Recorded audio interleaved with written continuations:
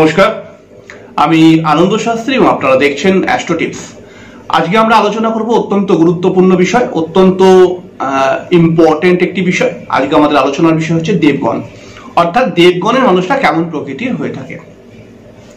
সবাই এই গণটাকে খুব বেশি ভালোবাসে এবং এই গণটার প্রতি অত্যন্ত আস্থা, যে দেবগণ মানে হচ্ছে একদম নো ডাউট দেবতার সমান বলা যেতে পারে। এই গণটিকে নিয়ে আপনাদের কাছে কিছুটা বোঝাবার চেষ্টা করবো যে দেবগণ হচ্ছে কেমন প্রকৃতির হয়, দেবগণের মানুষদের ভেতরে কি ধরনের মেন্টালিটি দেখতে পাওয়া যায়।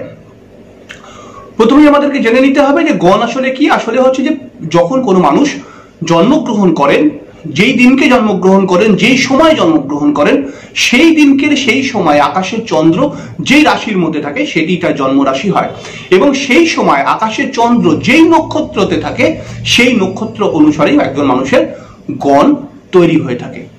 এবং কোন কোন নক্ষত্রের মধ্যে দেবগণ হয়, অর্থাৎ অশ্বিনী, মৃগশিরা, পুনর্বসু, পুষ্যা, হস্তা, সাথী, অনুরাধা, শ্রবণা এবং রেবতী। এই 9টি নক্ষত্রের মধ্যে যদি চন্দ্র থেকে, অর্থাৎ আপনার জন্মের সময় যদি চন্দ্র এই 9টি নক্ষত্রের মধ্যে থাকে, তাহলে পরে আপনার সাধারণভাবে দেবগণ হওয়ার কথা। অত্যন্ত বিশ্বাস, অত্যন্ত ভরসা, অত্যন্ত ভালো মানুষ,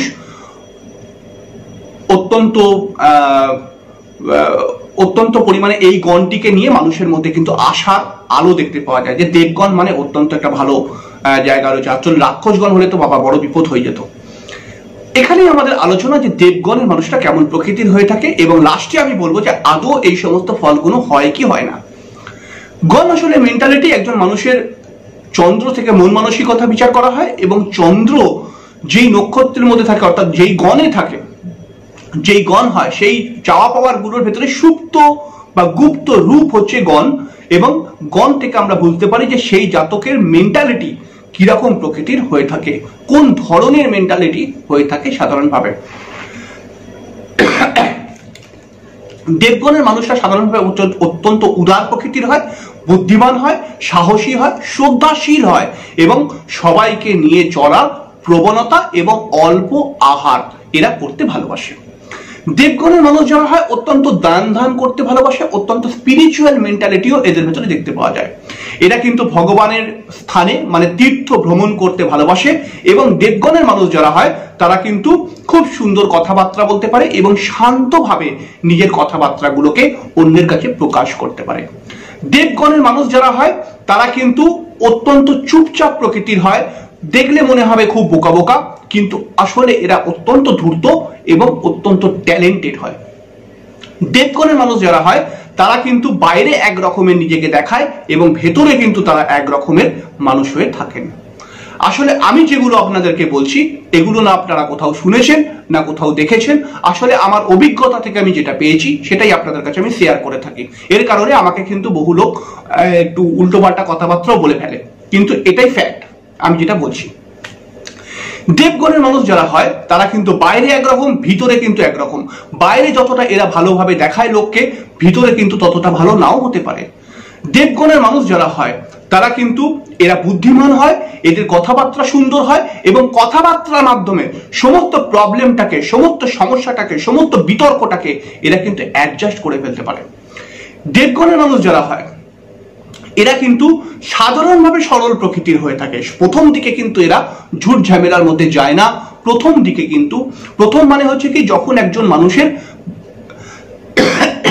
মানুষ যখন কিশোর থেকে যুবকে পরিণত হয়, যখন একজন মানুষ যৌবনে পদার্পণ করেন, তখন এক ধরনের মেন্টালিটি তার ভেতরে ক্রিয়েট হতে শুরু করে, অর্থাৎ সে অত্যন্ত বেশি পরিমাণে সমাজ বা পরিবার পরিজনকে, কর্মক্ষেত্র ইত্যাদি জায়গাগুলোর সঙ্গে সে অ্যাটাচ হয়, এবং সেই কারণে তার একটা নতুন ধরনের বাইরের জগৎকে জানার, বাইরের জগতের সঙ্গে মেশার একটা সুযোগ বা একটা সম্পর্ক সৃষ্টি হয়।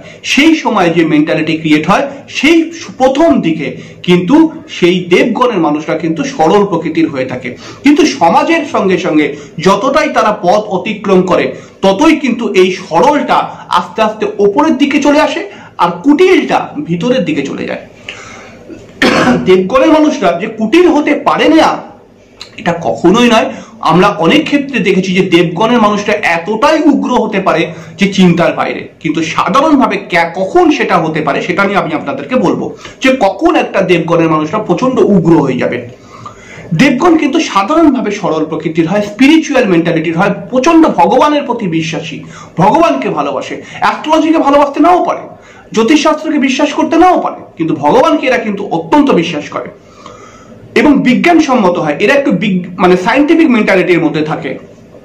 দেবগণের মানুষ যারা হয় তারা কিন্তু সাধারণভাবে কিন্তু এরা গরিব মানুষ বা যাদের প্রয়োজন আছে, সত্যিকারের সাহায্যের প্রয়োজন আছে, এরকম মানুষকে কিন্তু এরা সাহায্য করতে ভালোবাসে, গরিব মানুষকে কিন্তু এরা হেল্প করতে ভালোবাসে। এদের ভেতরে কিন্তু অন্যের দুঃখ দেখলে এরা কিন্তু ঝাঁপিয়ে পড়ার একটা চেষ্টা করে। এই দেবগণের মানুষরা যদি অনেক সময় দেখা যায় যে, আমরা সাধারণভাবে একটা ছোট উদাহরণ দিচ্ছি, মনে করা যাক অনেক সময় দেখা যায় যে দেবগণের মানুষদেরও বিবাহিত জীবনে সমস্যা হয়। তো আমরা এখানে বলতে পারি যেমন রাক্ষসগণের ক্ষেত্রে ওঠে যে রাক্ষসগণ তো কিছুটা প্রতিবাদী, রাক্ষসগণ তো কিছুটা উগ্র, রাক্ষসগণ তো কিছুটা নিজের জিনিসকে হাসিল করতে পারে। দেবগণ তো এরকম প্রকৃতির নয়। দেবগণের ভেতরে তো সব ভালো ভালো গুণ দেখতে পাওয়া গেল। এরা আধ্যাত্মিক হয়, এরা দান ধ্যান করতে ভালোবাসে, এরা সরল প্রকৃতির হয়, এরা শ্রদ্ধাশীল হয়, এরা বাড়ির লোককে ভালোবাসে, সবার একটা নিজের মান সম্মানটাকে বজায় রাখার চেষ্টা করে। কিন্তু ব্যাপার হচ্ছে যেটা, যে কোনো জিনিসটাই অতিরিক্ত ভালো নয় এবং এই সবসময় খেয়াল রাখতে হবে যে এই দেবগণের মানুষটা কিন্তু কখনো কখনো দেখা যায় যে এই সাহায্য করতে গিয়ে কাকে সাহায্য করছে, কখন সাহায্য করছে, আসলে সে সত্যিকারেরই সাহায্যের প্রয়োজন আছে কিনা, নাকি তাকে ভুলিয়ে তাকে তার ব্রেন ওয়াশ করে সে অন্য ব্যক্তি তার থেকে সাহায্য জোর করে নিয়ে নিচ্ছে, এই বিচারটা অনেক সময় দেবগণ করে না। শুধুমাত্র দেবগণকে যদি কেউ রেসপেক্ট করে, সম্মান করে, যদি একটুখানি তার নাম করে তাকে একটু ফুলিয়ে দেওয়া যায়, তাহলে পারে কিন্তু সে অনেকটাই লোককে দান ধ্যান করে দেবে। এটা কিন্তু সঠিক নয়। অর্থাৎ দেবগণ কিন্তু অনেক জায়গায় বোকা হয়ে যেতে পারে। এই সমস্ত ভালো ভালো গুণগুলোই কিন্তু দেবগণের ভিতরে দেখতে পাওয়া যায়। তবে প্রবলেম কি, যদি চন্দ্র অর্থাৎ জাতকের চন্দ্র যেই নক্ষত্রগুলোর মধ্যে রয়েছে সেই নক্ষত্রগুলো অনুসারেই তার গণ হয়েছে, কিন্তু জাতকের চন্দ্রের ওপরে অর্থাৎ যেই জাতকের দেবগণ সেই জাতকের চন্দ্রের ওপর যদি অশুভ গ্রহের প্রভাব থাকে বা চন্দ্র যেই রাশিতে বসে রয়েছে সেই রাশির অধিপতি অত্যন্ত পীড়িত হয়ে যায়, তাহলে দেবগণের ভেতরেও কিন্তু উগ্রতা চলে আসে। দেবগণের ভেতরেও কিন্তু অত্যন্ত ডমিনেটিং মেন্টালিটি চলে আসে। দেবগণের ভেতরেও কিন্তু অত্যন্ত আবেগ চলে আসে। দেবগণের ভেতরেও কিন্তু অত্যন্ত প্রতিবাদী মানসিকতা চলে আসে। দেবগণও কিন্তু অনেক রকম ঝগড়া অশান্তির মধ্যে প্রবেশ করে ফেলে।